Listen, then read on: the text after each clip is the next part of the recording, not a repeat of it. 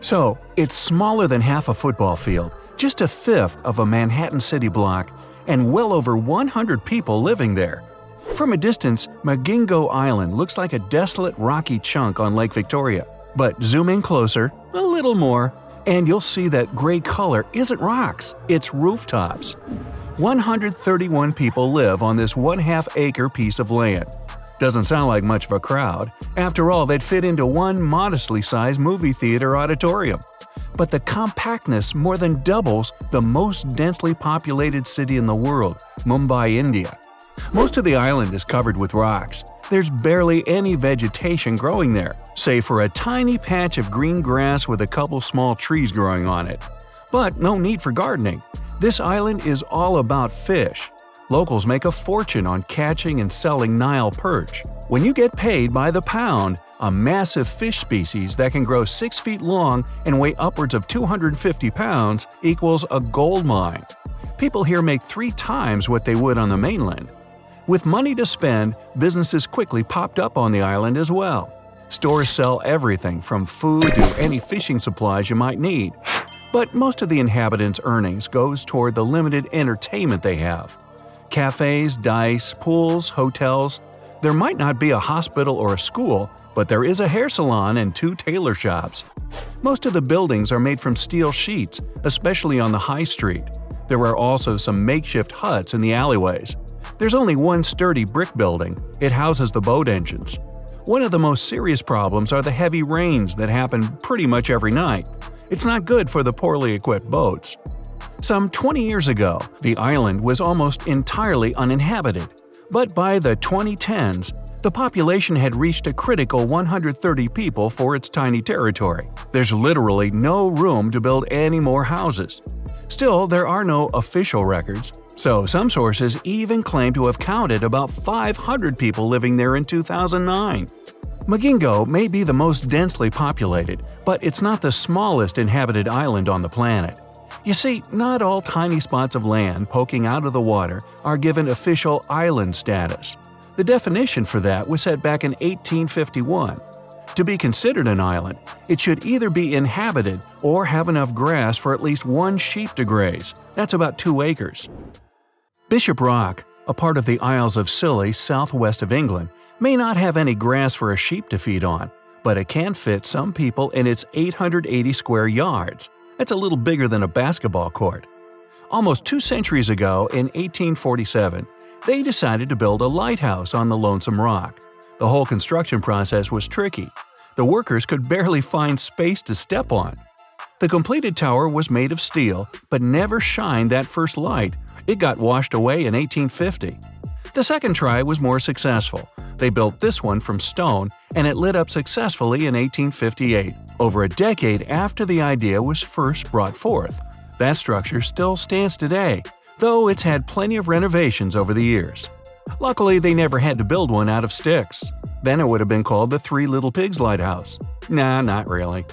The first floor holds a freshwater tank for the lighthouse workers. Then you go up to the entrance room with a metal door that takes the full force of the Atlantic on a regular basis.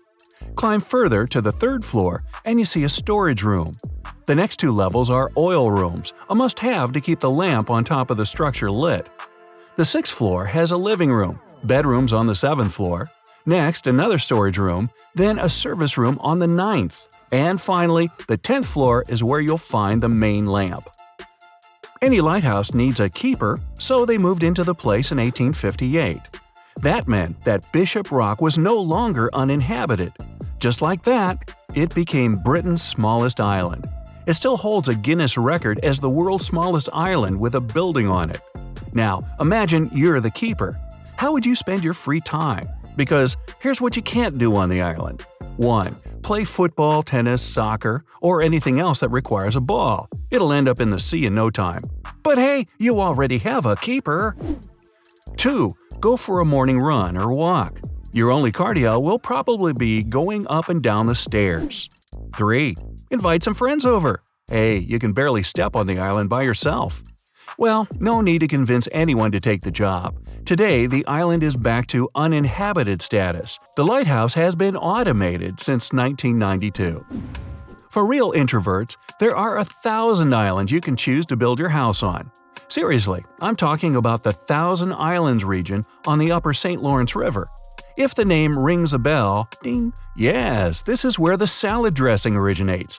They say only 4 people who live there know the real recipe, and the stuff you buy at the store isn't legit Thousand Island dressing. It's only 999 island dressing, or something. Anyway, one of the islets in the archipelago is called Just Room Enough. The name speaks for itself. There's just enough room for one house and one tree. Also known as Hub Island, it's the tiniest inhabited one not only in the archipelago, but in the whole world. There's actually a local convention regulating if a sandy dot can be counted as part of the Thousand Islands group. The criteria are pretty simple. 1. The island, no matter what its size, should be above river level all year round. And 2. The island must be able to sustain 2 trees or shrubs.